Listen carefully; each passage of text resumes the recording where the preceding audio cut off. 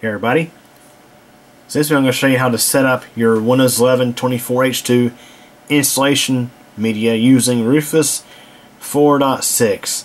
In this case I've already downloaded the ISO, but if you need to download it you can use Rufus, and the way you do that is you go into this option here and you would make sure updates are turned on. If they're not, turn them on, and then you should have this little down arrow next to select. Then you can choose download and then click download and run through the process. And I think I have a video on how to do that, and I'll include a card in this video to get you there. So first and foremost, you want to make sure that your flash drive is ready to go. It's at least 8 gigabytes in size. If there's any files in there that you need to keep, back those up because this will wipe that flash drive. So anyways, let's go ahead and click on select. And we'll go ahead and locate our image. Okay, it took us a moment, but anyways, what we're going to do here is I'm going to actually change this over to MBR, and the reason why we do that is because this allows us to install this on computers that don't have that UEFI firmware and instead have a classic BIOS.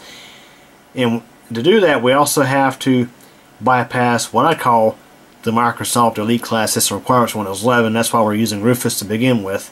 That and other reasons. So I'm going to click on Start, and you're going to see all these options here. So where you can remove the requirement for 4 gigabytes or more memory, Secure Boot, and TPM 2.0. But there's a lot more options in here. You can remove the remove the requirement for an online Microsoft account. We're going to set the regional options to the same values as this system. Disable data collection, skip privacy questions, and also you can disable BitLocker automatic device encryption. This is a big one now. I do not like BitLocker being turned on by default. It's just something that really annoys me. So we got that checked. So Rufus allows you to do all these different things. So you can remove the requirement for the Microsoft Elite Class System Requirements, or more or less the Windows 11 System Requirements. You can remove the requirement for a Microsoft account. That way you can use a local account without going to the hassle. You can set the regional options to the same value as this system. It saves time in the setup process. And disable the dumb questions about data collection. More or less answer no to all of them. And again, disable BitLocker device encryption. And we'll select OK. And it's going to warn us that all data on the device will be destroyed. We're okay with that. We'll select OK. So this may take a few minutes, but once it's done, your flash drive will be ready to go. Okay, you can see we are finished. So that means our USB drive is now ready for installation. Now one thing I do want to mention is earlier I had set this up as MBR. I should note that you will still be able to install Windows 11 in GPT format on newer systems despite this being set to MBR.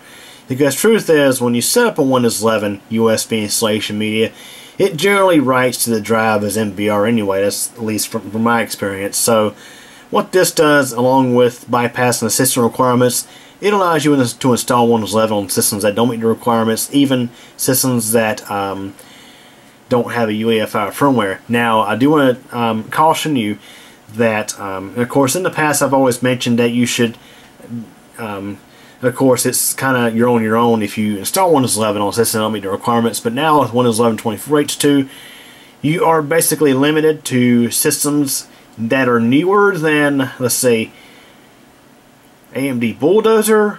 On the AMD side of things, for example, you cannot install this on a Phenom 2 system like the Plexi, which currently runs Windows 11 23H2. Also, you cannot install this on stuff from Intel such as the Core 2 Quad. You have to have at least an i3, i5, or i7 generation CPU. So keep that in mind. But anyways, that's how you can set up Windows 11 24H2 using Rufus 4.6. Hope you enjoyed this video. Thanks for watching. Hey everybody. Thanks for watching this video from QCreator channel. If this is your first time, please subscribe to the channel and tick the bell so you get notified of a new video I post. Please like this video if you enjoyed it. Leave a comment. and share this video as well as the channel with your friends to get the word out. In addition, I have a second YouTube channel. That's CubeCompMTDX. Again, I hope you enjoyed this video, and thank you so much for your support.